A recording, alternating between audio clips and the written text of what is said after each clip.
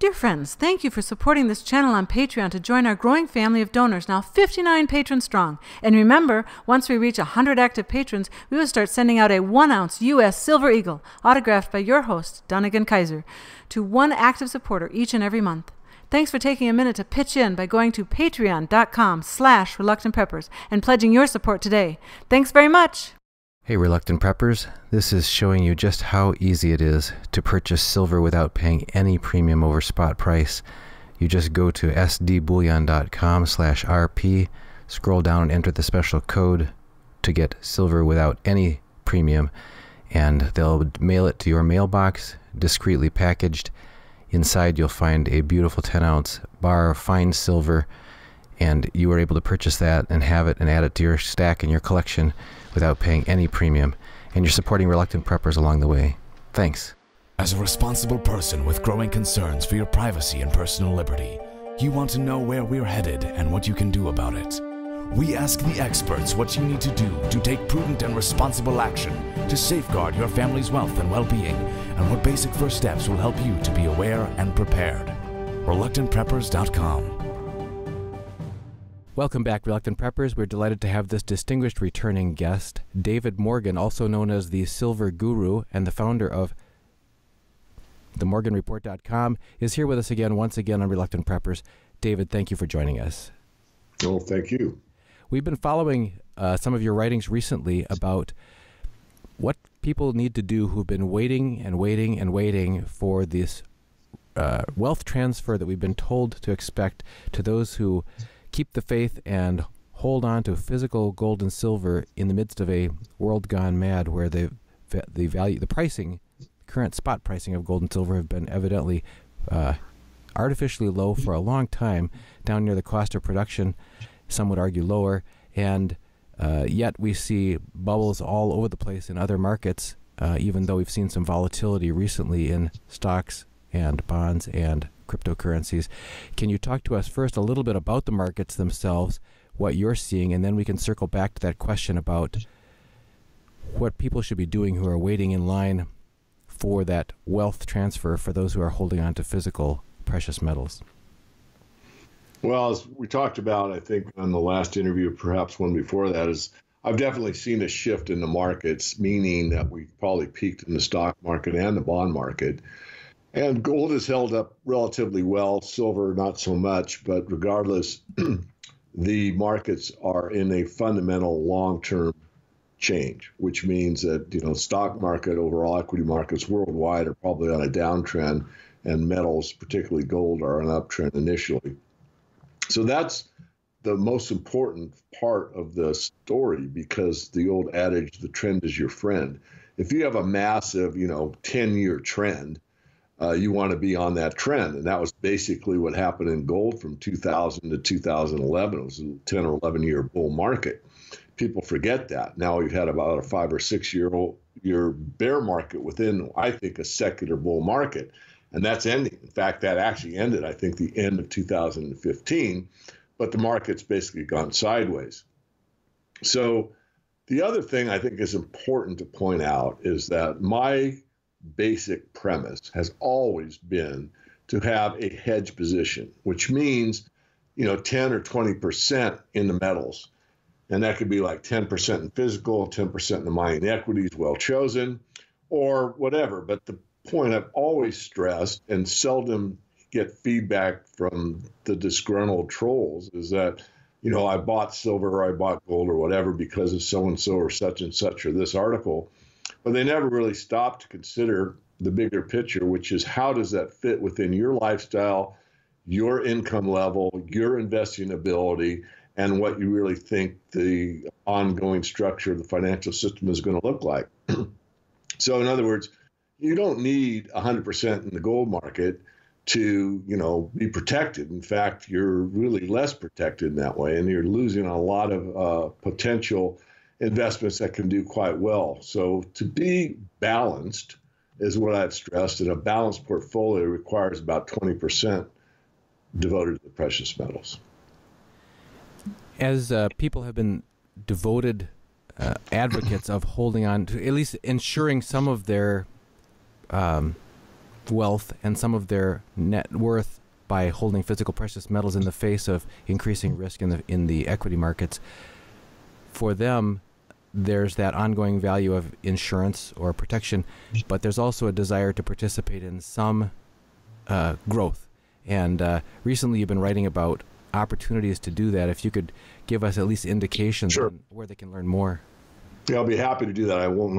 Hopefully I won't forget the question, but if you go back to one of my earliest mentors and the guy that really had, I think, a great grasp of not only the financial markets, but life in general, Harry Brown, and he started a fund called the Permanent Portfolio.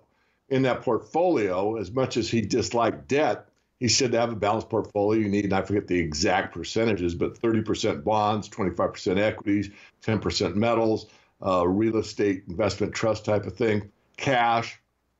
And all you did with the permanent portfolio was you balanced it once a year. So you looked at all the asset classes, and let's say silver was in one of the booming years, which we had, early on from from 2003 to 2011. So one of those really massive up moves for silver. You would look at the end of the year, and so you would have 10% to metals, 30% to bonds, 25% to stock.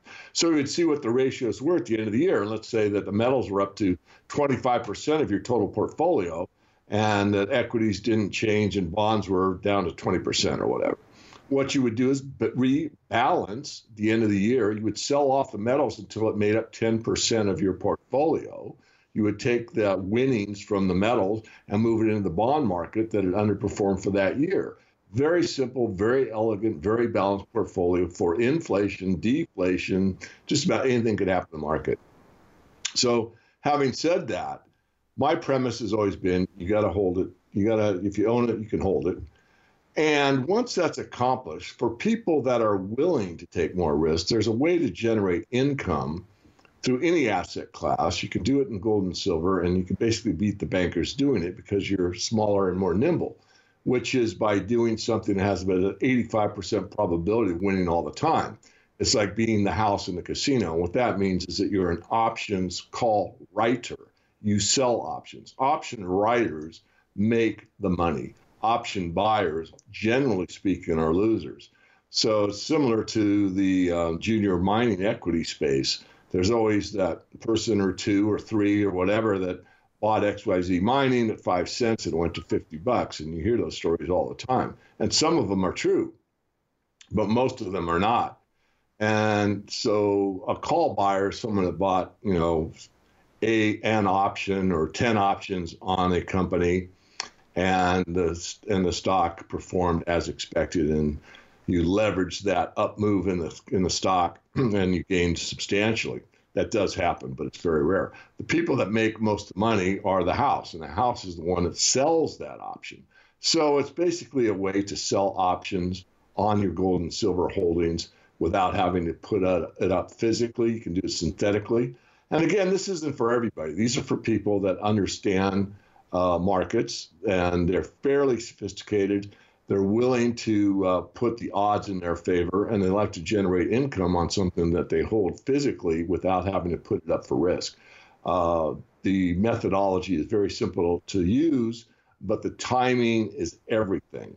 And that's why having someone basically, excuse the expression, hold your hand and actually show you exactly when to sell the option is a great advantage over what most people do. Most people can understand the idea quite easily, but they get anxious. And if you have somebody basically guiding you and say, yeah, it looks really good, you'd make good money on this option, selling it to someone now. However, if you're a little more patient, the market is probably going to move more in our favor. And let's just be patient here. And if you have a little coaching like that, it can go a long way, especially if you're looking at 1% to 2% a month, which is what this program usually performs at. Like, regardless of the timing, is there a chance that your physical silver would get, or that you're putting up, that you're selling, writing calls against, could get called away from you? It's very unlikely. Is it possible? This is how you structure it. I mean, what we teach is no, you don't put it up. But, some people can't live without living on the edge, which means that, they leverage to the hilt, just like the banking system, which is ill-advised. And there's usually a consultation call that takes place beforehand, kind of put it in the right, again, overused word by me, balance. You want to balance your portfolio. You want it to add less stress and more income. That's what you're striving for. So we have a chat at the beginning to find out, what your sophistication level is, what your understanding of markets is, if this is correct or not for you, and then what your expectations are. And of course, could it be called away? The answer is not really. I mean, it's all synthetic. In the worst case, if a trade goes against you, like any trade, as long as you're nimble enough and have set a stop, you're going to stop out your loss at a certain level. And even if in a very unlikely scenario, but it does happen, and I think I should voice it, that the options market jumps your trade, in other words, it jumps your stop, and that happens rarely, but it has happened, then you've got to go to a market order. And as long as your broker knows that, you can get out and basically protect yourself. But these markets move in ways that are predictable most of the time, but not all of the time. And in the case where it would be a runaway market to the upside, you'd be long anyway, two ways. You'd be having sold a put, which puts money in your pocket, expecting the price to go up, and have physical long that you own outright. So it would be kind of the best of both worlds. As you've been talking at various conferences, I know recently, I believe you were attending the Anarchapulco conference in Mexico. Is that correct? Correct. Any new themes that you see emerging, and specifically if you could touch on the crypto space and the intersection between crypto and physical and the load project that you've been working on over the past couple of years? This is my opinion, and I want everyone to know, just looking in the camera's eye here, that I'm not an expert on crypto, although I've certainly spent some time looking at it. And the flavor that I caught at the Anarchapulco conference is that many of the people there were there because they have made so much money in crypto. And Jeff Berwick, that writes The Dollar Vigilante, along with Ed Bugros, is very good at what they do. And I was kind of pleased to find out that they only allocated about 5% of their overall portfolio to cryptocurrencies. But again, going back to the Harry Brown portfolio model, I mean, these things have just ripped it. They've done so well over the last year. So I think there's starting to be a consolidation in the market. A lot of these, let's say, poor excuses for an actual asset are falling away and going bye-bye. On top of that, I think you're seeing what I consider to be, and this is my personal opinion, the next leg up will probably be led by cryptocurrencies. Well, let me restate that. I don't think it'll be led by cryptocurrencies that are asset-backed by gold and silver, but I do think that will be the class of cryptocurrencies that are the most trusted within the set of cryptocurrencies. The subset of gold and silver-backed cryptocurrencies will probably gain the most momentum in the next up leg, or let me say, not the best price appreciation because it'll be tied to gold and silver, but the most sought after, because there is a problem with cryptocurrencies in some cases, in a lot of cases, and that's trust. But everyone trusts gold and silver. With a crypto, there's a trust issue as well with the gold and silver one, and that is, does XYZ crypto really own the gold? Does it really own the silver? Does it have what it says it has? And that's always an issue. With the blockchain, the camera system, the way things can be verified, a lot of that concern can be put to rest. And the load project you asked, I'm sorry, and that's a program that was started by some Canadian friends of mine, and they are starting it out. There is no white paper yet. It's a high risk, high reward, and the way you enter their relationship is through pledging silver. So whatever amount you pledge, you're at risk. It says right in the paperwork, and when you sign it, it says you could lose up to 15%. So if you put in a 100-ounce bar, for an example, you could lose, 15 ounces and come back with 85. I don't think that will happen.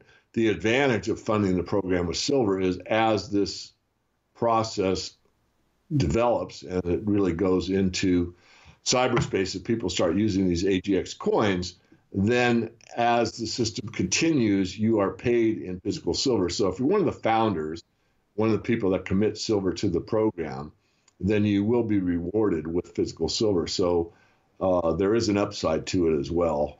It's too hard to explain. I did a mastermind with one of the founders of the program But they have a website. All you need to do is go to the secure site, which is https://AG for silver, AG decimal load, LODE .one. So it's ag.lode.one, and you will get right to using the Cryptocurrency Silver Money project. And it's quite a fascinating read. I suggest everybody get involved with reading the whole website before you make any commitment. I'm not saying that anyone should commit, but I think you should be aware of it, especially anyone that's followed the precious metals over the last, let's say, 5 years, bought it at 30 and is really disgusted with it. And they have some silver they might be willing to risk to get a return on. We also wanted to follow up with you. We spoke with the head of Enviroleach recently, which is another company that's doing some pretty interesting and advanced work, fairly unique work in non-toxic methods for reclaiming silver from gold from the waste stream. And any insights that you have from in the last quarter or so from any of the research that you've done with that company on their next steps and what their current status is in their projects? Well, the current status is we're waiting for the pilot plant that's being put together as we speak to produce something for public information. I'm not allowed to speak of anything that is in the public domain. I will say in a general way that everything is going pretty much as expected, which means these things usually project faster timelines than actually take place. So when you go from a lab environment and you've got a pilot plant at a very small scale and you prove the concept over and over and over again, when you scale that up, you can scale it up perfectly and everything is the same except the size changes, and which means that the coupling that you could get off the shelf for the pilot plant, you can't get off the shelf for the next stage up, this demonstration plant, I'll call it. So you've got to get it retrofitted or make the part yourself. Things like this. This is normal activity in any business. I don't care what business you're in. There's always these glitches, these unforeseen things, and it's just a development issue. It takes time, but it can be done. And so that's kind of where we're at right now. I do expect that our main company will come up with a public statement for the press release circuit, probably within the next month or perhaps less. I'm very pleased. And you were right, actually, what you said. It precipitates out more than just gold. But again, the circuit, like any circuit in precious metals, has to be kind of tweaked for what you're doing. I mean, in conventional circuitry, depending on what you're mining and what the ore looks like, I mean, you might run a separate circuit to, let's say, get the copper out before you put what leaches out. Leaching out the copper, so I'm not being articulate. So the copper leaches out, and then what remains, that material flows through another circuit and leaches out the gold. I mean, that's sometimes how it's done, not in every case. In this case, it wouldn't have to be two circuits, but it has to do with the chemistry of the reagent is what it has to do with. So those are not a one-size-fits-all. Every time we precipitate e-waste, it's always this formula. It depends if you're precipitating out printed circuit boards or RAM fingers or cell phones or whatever the start material is. There is a difference. For people who want to find out more of your work, David, and how they can get plugged in and get the insider's view, because by the time we can talk about this stuff publicly, you've been working on it for months and months ahead of the years. Curve. I was not always, but most of the time months. But in this case, I watched this company for 2 years before I ever put any writing to the Morgan Report, because these smaller microcap companies are very, very difficult. I mean, just to digress a bit, but there's this, I'll call him a competitor. I know who he is. He's a good guy, but they have the secret gold mine in Idaho. Well, I live about an hour and a half drive from the Silver Valley. It's not a gold mine, and it's not a secret. It's a lead mine. But they write this ad copy about the secret gold mine in Idaho. These people get, 10 times the subscribers that I get. But I just won't write ad copy like that. That's basically so enticing that you feel like if you don't buy a subscription, you're going to, miss the biggest discovery in the history of mankind. I mean, this thing is nothing more than a lead mine. but lead isn't very sexy and gold is. And if it's a secret gold mine, so sorry, I probably digressed too far, but this is part of my industry that I'm not that proud of. I'm not saying I get it right 100% of the time. I will say it and look in the camera. I've found more more junior speculations that became mines than anybody else in the business. That's how serious I am. And I'm not a geologist. How does that happen? So obviously we do good research, and it's not just me. I have 2 analysts that work with me, and, I got a staff I pay every month. But the point being is I am passionate still about what I do. And this one is quite a find. I mean, some of our mastermind folks got in on this company at 25 cents, and it's been up as high as 210. It's in the about the $1.50 range right now. I do believe it'll be a buyout candidate as things progress over the next couple of years, but it'll probably be bought out far higher than the $1.50 it's trading at right now. People, again, want to plug into your work. Where can they find you, David? The best thing is just get on our free email list, which is go to themortgagereport.com. Give us a first name and a primary email address. We'll get you on the free list. For those that are serious investors in resources across the board, rare earth elements, lithium, cobalt, the energy metals, base metals, precious metals, obviously. There's a subscribe button on the main website. I just subscribed to mortgagereport.com. Scroll down. You have 2 choices, a premium service or a mastermind service, and you can get a subscription for $50 a month. It's that cheap. We've been speaking with David Morgan, the Silver Guru. David, as always, we appreciate checking in with you here on Reluctant Preppers, and just thank you for your guidance on some of these forward-thinking ways and, frankly, your insightful ways of looking at the phenomenon that can otherwise be quite daunting to people when they wonder what's going on and what's happening next, and you always help us to sort that out. Thank you for joining us on Reluctant Preppers. Dunigan, thanks for having me again. Appreciate it.